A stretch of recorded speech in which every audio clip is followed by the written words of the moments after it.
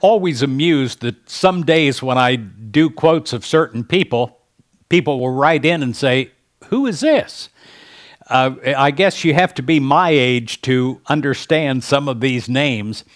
This was a movie actress that was very big in the 30s and 40s and 50s. Her name was Loretta Young. She even had a television show in the 50s. It was a ruthless business that she was in, and many times there would be other actresses and actors that would seemingly get better breaks than Loretta got. And she said this after a while of a period of time where she lived in, as she described, envy. She said, "Never indulge in jealousy or envy. Those two destructive emotions will eat you alive."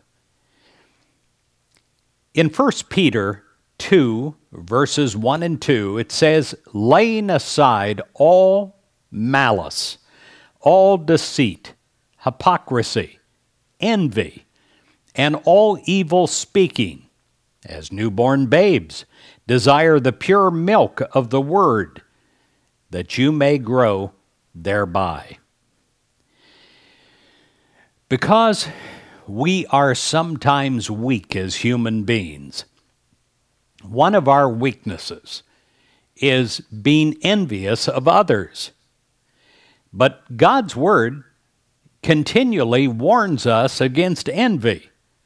So if we're wise, we will guard ourselves against the natural tendency to feel a twinge of resentment or jealousy when other people experience good fortune.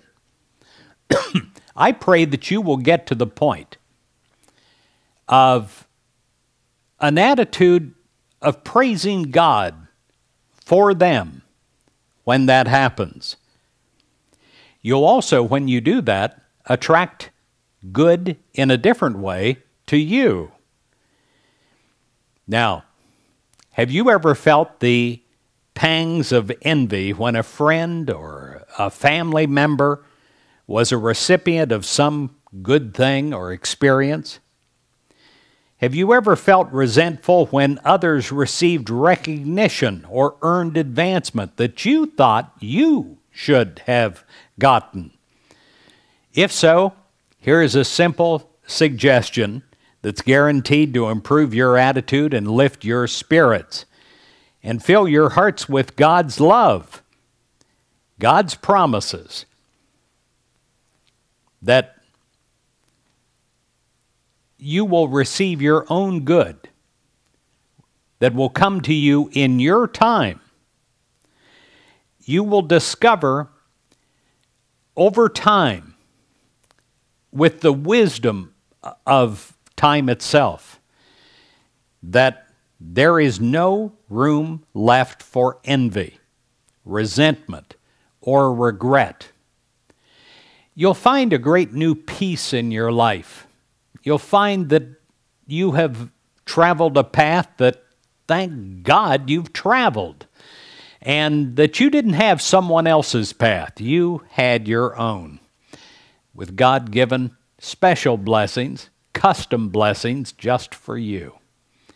I pray that you have that kind of path, and I pray that you'll have so much good happen in your life that I can look to your life and praise God for it. God bless you.